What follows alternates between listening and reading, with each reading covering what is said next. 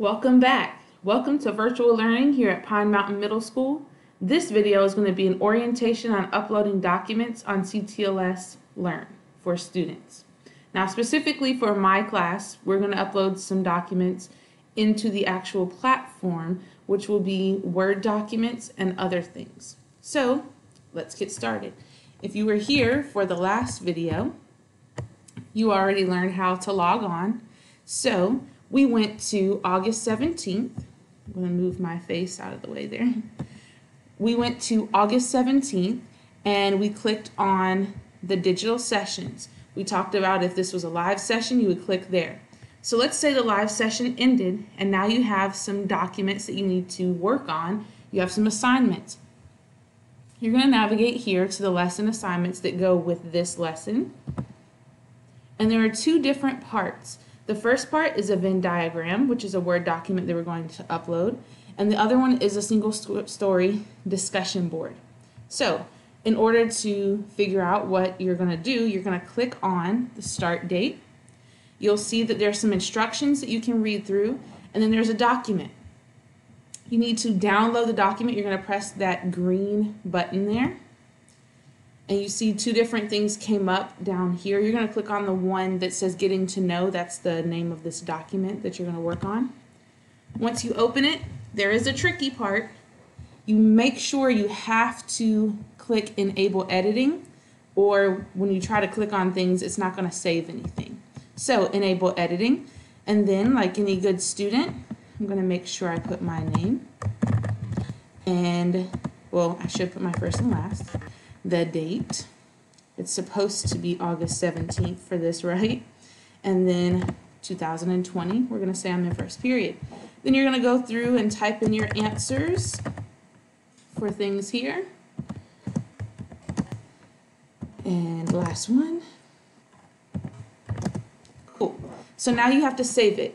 As a teacher, I'm going to recommend that, as a student, I would recommend that you keep it in the same place so when you have to upload things, they're easy to find. Maybe you're sharing a computer with a sibling. Consider using your own file on your desktop or if you have a flash drive. So for me, I'm going to save it to the desktop. And here we go, desktop. Getting to Know Me. And then you see I have first name, last name here for my class. I would like you to put your first name dot last name here. You can take off the two. I'm going to leave it because I've made this video a few times. So then you're going to hit save. Cool. So now you've completed your assignment. What's the next step? You have two different places where you can put things. Where it says add and edit response, that's really just going to be you typing in an answer. Here you're going to upload the actual document. You can see I've already done that, so I'm going to delete it and I'm going to do it again for you. So I did add a response. I have uploaded the document. Now I have to add an attachment here to upload. So add attachment. Now this is where you have to remember where you put it. I put it on my desktop and it was called Getting to Know Me Part 2. So I want that one. Open. Save and upload. Oh yes, file uploaded successfully. Done, right? No. You have not clicked the submit response button. It's not turned in until you click that button. So now I'm going to click that. Done. So you've done it. Awesome job. There is a part 2 I want to walk you through. Lesson assignments. Return to assignments. And here's the second part. Now this one, there's a requirement where you need to watch a video. So you'll click here, and I'll show you in a second, but it'll open right up, right here for the video. And then you have some questions and responses in Microsoft Forms.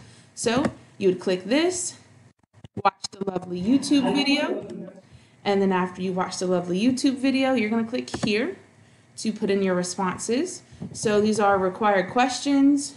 You're going to put whatever your answers are. Hopefully you take more time than that, or I'm going to know, and so on and so forth, and then submit answer.